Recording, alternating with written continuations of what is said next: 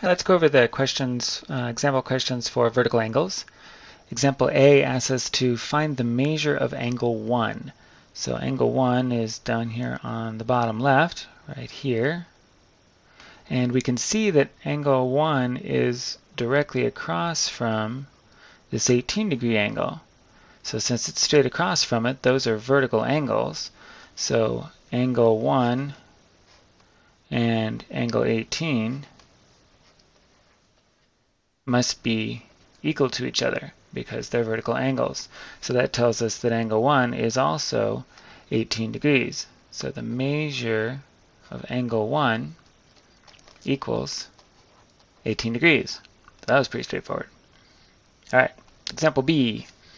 If example ABC and DEF are vertical angles and the measure of ABC is 4x plus 10 and measure of DEF is 5x plus 2, what is the measure of each angle?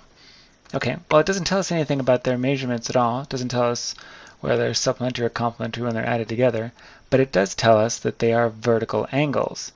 So if ABC and DEF are vertical angles, then they're equal. So that tells us that 4x plus 10 is equal to 5x plus 2. So now we can just solve for x. So we'll subtract 2 from both sides. My rule of thumb for solving for x, by the way, is always to collect the variables on the side that starts with the most. And it isn't a rule hard and fast, it's just kind of a good rule of thumb because it tends to prevent you getting and having to deal with negative variables. Since this side starts with 5x's and this side starts with 4x's, I opted to get the numbers off of this side, the constants off of this side, and put them all over here, and then get the variables off of the left-hand side and move them over to the right-hand side. So that's why I'm subtracting 2 from both sides first. Gives me 4x plus 8 over here and 5x over here. So now I have just variables on the right-hand side. Now I subtract the 4x from the left-hand side to get it away from over there, and I get 4x's cancel. I get 8 equals 5x minus 4x, which is just 1x. So if 8 equals x, then the measure of angle ABC is 4 times 8 plus 10, or 8 times 4 is 32 plus 10 is 42 degrees. And the measure, let's change colors, the measure of angle DEF is 5 times 8 plus 2 degrees.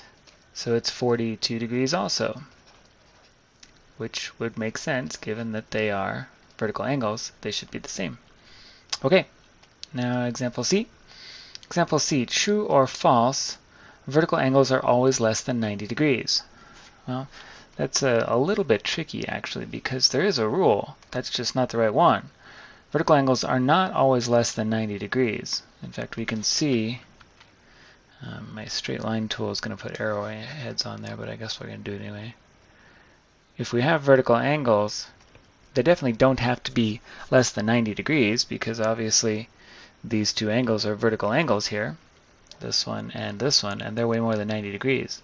But the rule is that they can't be more than 180 degrees because while you could have a straight line, and that would say that in a sense this angle and this angle are vertical angles, you can't have more than that because if either one of these went past halfway, that overlap the other angle.